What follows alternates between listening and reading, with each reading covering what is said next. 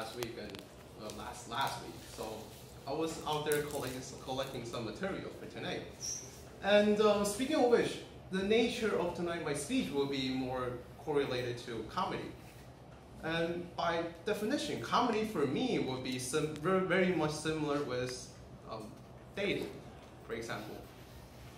Me as a host of taking the role of men, and all of you audiences over there, sitting over there, will be taking the role of the ladies.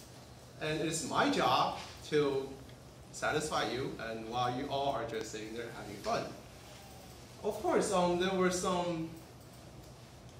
Oh, speaking of which, you guys wonder, like, recently the weather is kind of crazy, right? Like, there's a lot of fluctuations. Like, you go from like top 25, 26 during daytime, and goes down all the way to like 12, 11 during nighttime. But I think we shouldn't really be surprised, because speaking of craziness, there is nothing more crazy about having Donald Trump as the president of the United States. Why? Let me demonstrate that for you. I want the walls, but nothing but the walls, and that would be built by Mexicans. No one but the Mexican will pay the walls. And I also like McDonald's, hamburgers, and also I would like to have intimate relationship with pretty women. And most importantly, there will also be some more walls, and nothing but the walls. Why? Because I just passed a bill that costs $5 billion USD to the budget of building the walls. Back to my character. I really do think he should learn from the Chinese history, because as a Chinese, we all have experience of building walls, which as a result, it doesn't really look really effective. And that was the part of he should learn from the history of the Chinese. And because building walls, obviously, it won't be effective. And eventually, centuries from now, as we can tell, if the walls really been built, you'll have to see the stone being carved it right next to the wall, saying Donald Trump, built by Donald Trump, the idiot. All right, let's enough about that guy over there. Let's talk more about me. It's my show. So basically, I had some experiences with the language.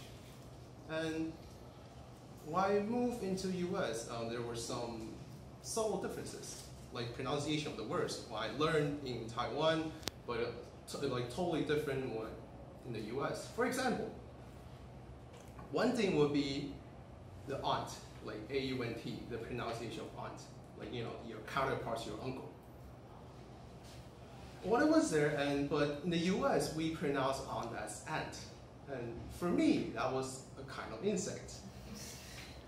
And, it was a really painful, or rather like a really comical memory for me. Because one day, my friend came up to me and be like, hey, Tony, I really don't know how to say this, but my aunt just passed away. My aunt just passed away. I was like, really? You got tons of those out there on the ground. And he just walked away and be like, I'm not your friend anymore.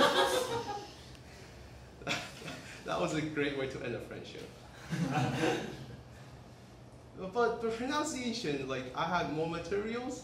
But for example, another one would be another really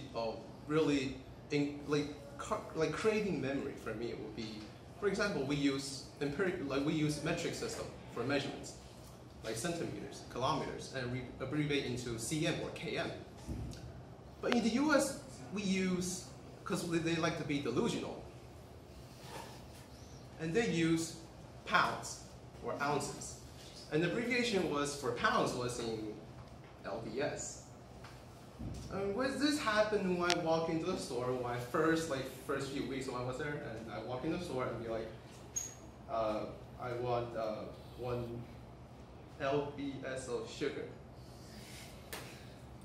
The person or the clerk looked at me, I was stupid. You mean pounds? I was like, pounds? No, it's LBS. I don't see pounds in it. And in my heart, at that moment, I shouldn't be saying this, but I'm just sharing with you. Pounds, LBS. Well, that's for me, that stands for lots of bullshit. Anyway, learning English is like you know, learning different pronunciation, like usage, but it really is a part of your daily life if you move out in a foreign country. But the take-home message for today would be treasure your friend and don't say whatever is on your mind. Otherwise, you might just lose a friend. Thank you.